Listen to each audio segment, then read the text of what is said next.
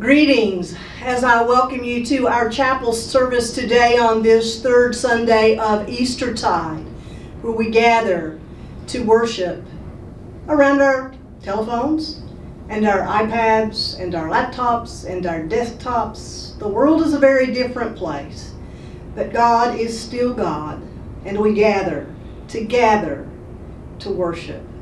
Today's service will be just a little bit different because the sermon was recorded outside as I hiked a trail, so you are going to want to stay tuned to that part of the service. Gather together as we worship God this day.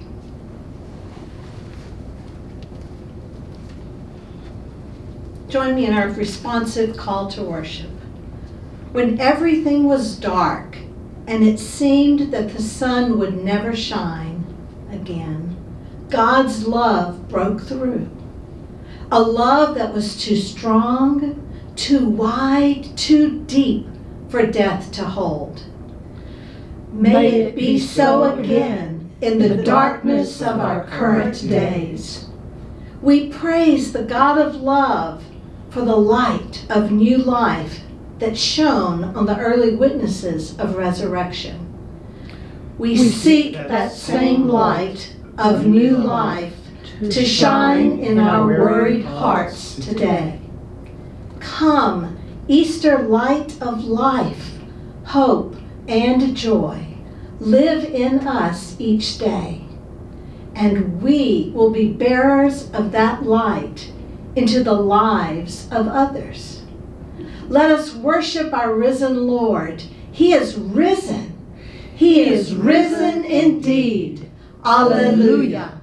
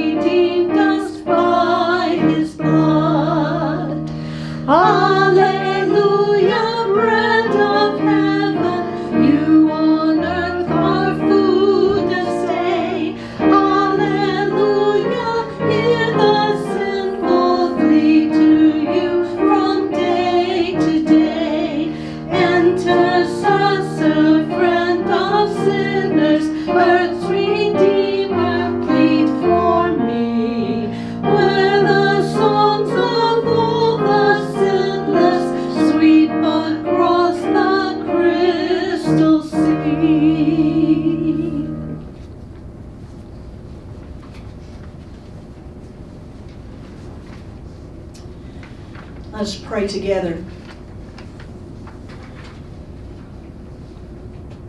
Loving God, as we gather in the midst of quarantine days, may we be reminded of our connection still. Our connection to one another and to you, O God. We come in these moments with many different feelings, some in fear, some in boredom, some nearing despair. Stay with us as we pray. Stay with us day by day in every part of our journey, no matter how full of fear or despair we may be. Open our eyes in these moments that we may see the gifts of God in our lives, and may this increase in us a deep feeling of gratitude through these challenging times. Yes, open our eyes, Lord. For without the gift of your revelation, we do not recognize you. Appear before us in unexpected ways.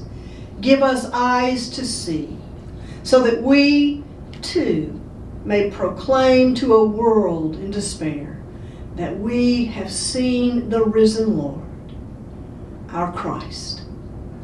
Amen.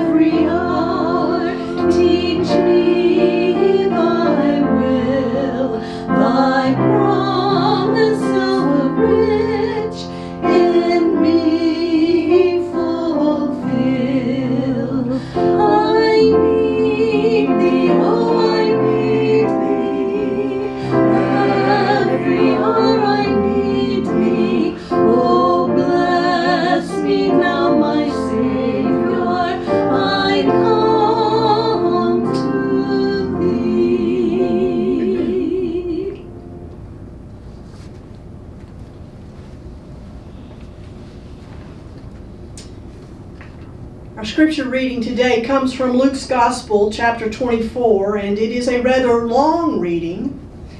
But as I looked at it, it's really hard to cut part of it out, because it is the text that we know as the Road to Emmaus. That same day, Sunday, 2 of Jesus' followers were walking to the village of Emmaus, 9 miles out of Jerusalem. As they walked along, they were talking of Jesus' death, when suddenly Jesus himself came along and began walking beside them, but they didn't recognize him. "You seem to be in a deep discussion about something," he said. "What are you so concerned about?" They stopped short, sadness written across their faces, and one of them, Cleopas, replied, "You must be the only person in Jerusalem who hasn't heard about the terrible thing that happened there." "What things?" Jesus asked. "The things that happened to Jesus of Nazareth," they said.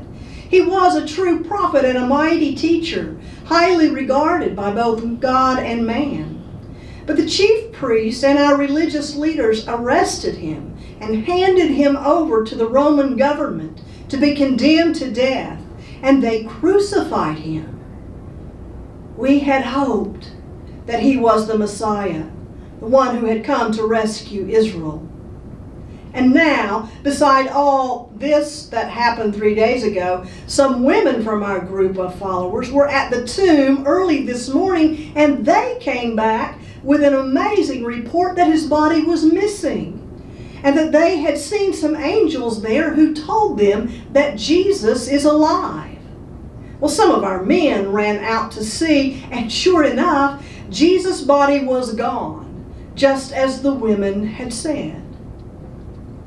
Then Jesus said to them, "Oh, how foolish you are. You find it so hard to believe all that the prophets wrote in the scriptures. Wasn't it clearly predicted by the prophets that the Messiah would have to suffer all these things before entering his time of glory?" Then Jesus quoted them passage after passage from the writings of the prophets, beginning with the book of Genesis and going right on through the scriptures, explaining what the passages meant and what they said about himself. By this time, they were nearing Emmaus and the end of their journey. Jesus would soon have gone on, but they begged him to stay the night with them, as it was getting late. So he went home with them, and they sat down to eat. And Jesus took a small loaf of bread and asked God's blessing and broke it and passed it to them, when suddenly their eyes were opened. They recognized him, and at that moment he vanished from their sight. They began telling each other how their hearts had felt strangely warmed as he had talked with them and explained the scriptures during the walk down the road. Within the hour, they were on their way to Jerusalem, where the 11 disciples and the other followers of Jesus greeted them with these words, "The Lord has truly risen." Then they told them what happened on the road and how Jesus had been made known to them in the breaking of the bread.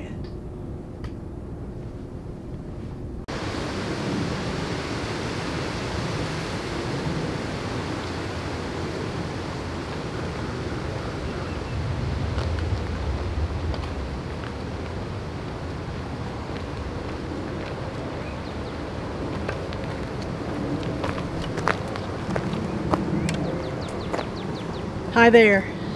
It is such a beautiful spring day. I just thought we'd take a walk together. All of you who know me know how much I love to get outside and find a trail to enjoy nature. Today I'm at River Bend Natural Area in West Fort Worth, so you're going to hear a mixture of natural sounds, lots of birds, and then some city noises in the background. But as I walk along the trail, I think about that story from our scripture today as we call it the Road to Emmaus. You know the story. It's a Sunday afternoon and the disciples are walking along the road outside of Jerusalem. They're on their way to Emmaus, their hometown. They're headed home. And it's a long walk by our standards today. It's 9 miles. It would probably take them about 3 hours, but I imagine that on this day their hearts are heavy and they may be moving a little slower than usual. And so as they walk along and as they talk, a stranger comes down the trail alongside them, listening in on their conversation. And then the stranger speaks and says, "What is this you're discussing so intently?" I imagine they looked at him like he had just landed from another planet, because everyone on earth knew what had happened in Jerusalem in the past few days. I mean, it would be like someone coming along the trail here today and saying, "How's it going?" And I might reply, "It is so good to be outside and enjoy nature during this time of challenge when we're all confined by the coronavirus pandemic." And if that person said, "What pandemic?" well, I would think they were crazy. And that's exactly what the disciples thought about Jesus. I mean, when we read this text, it's actually hard not to laugh. Jesus pulls a fast one on the disciples. He knows exactly what happened in Jerusalem the last few days. He was there. But they don't recognize this man as Jesus. And so they begin to tell him their version of the story. The arrest, the crucifixion, the death and burial. And then, just this morning, the empty tomb. They're confused. It is all unreal. This one in whom they had put their hopes was dead and now is missing. At this point, Jesus initiates the conversation again, and he proceeds to connect the dots, so to speak, as he hopes to help them see from another perspective. He begins to tell the history of God's work from Genesis all through the Hebrew Scriptures as it points to a suffering Messiah. It's a long story. It's a good thing they had 9 miles to walk, I guess. But you know, when I read this text, I get so frustrated. I have to admit, one thing about this text drives me crazy is that we don't get to hear that story that Jesus tells from beginning to end. I sure wish we had those details, but we don't. Sometimes in this life of faith, it's so important to just learn to live with the mystery. And so it was, as they came closer to Emmaus, it was important in terms of hospitality in first century Palestine to invite strangers to stay with you. And so they invited Jesus to come to their home, to stay with them for the evening, to have dinner at their home. I imagine they had a lot more questions about that mystery. And there at the table, as they gather with this stranger, and the stranger takes the bread and lifts his eyes with thanks to God for the bread, and then breaks it and gives it to those around the table. The scripture says immediately their eyes were opened. And in that moment, they realized that Jesus was in their midst. Jesus was right there with them and had been all along. And just as quickly as they realized this truth, Jesus is no longer there. More mystery. And what do? Well, as late as it is, they put their shoes on and they head back to Jerusalem to tell their friends that what they have experienced. And I imagine they arrive there in Jerusalem out of breath. But they can get out those most important words to convey their message. The Lord is risen. I think about the road that we are walking through these challenging days as we make our way in days of quarantine. You know, just a few weeks back, we were walking through our days looking pretty good with haircuts and perms and no need for a hat. We're looking forward to gathering with friends and family for Easter. But right there before our eyes, the road just washed out. And now we find ourselves on a very uncertain path. Fear and grief, despair, and even boredom threaten to steal our hope. Circumstances and feelings vary from person to person, but these are challenging times, and that is undeniable. Today, however, may we be reminded of the good news that we do not walk alone. Christ walks with us on this path of life.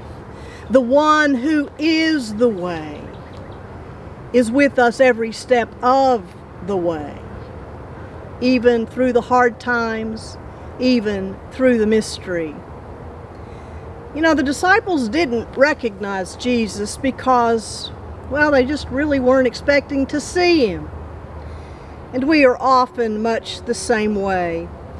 Our expectations of the holy in our midst are actually quite low. But sometimes there are those moments when our hearts are strangely warmed. For me, those moments are often in nature. It reminds me that I am not alone.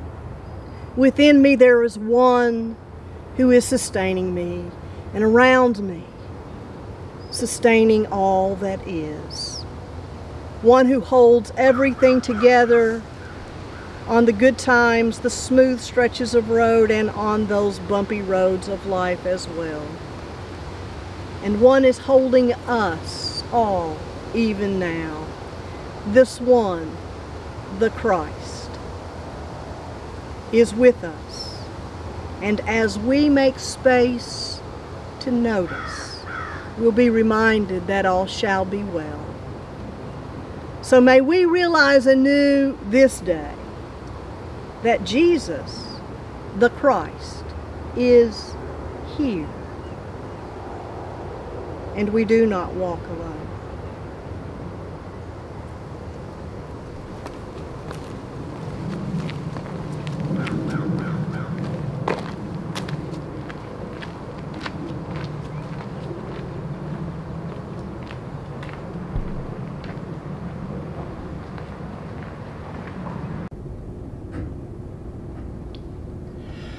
I want Jesus to walk with me.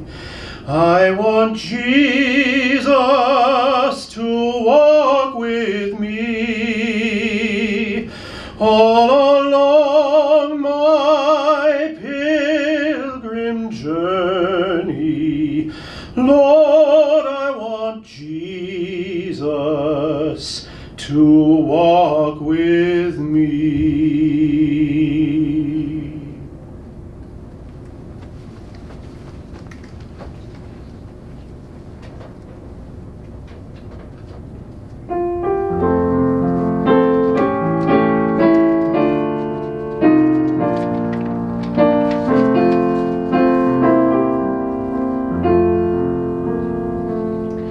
And he walks with me, and he talks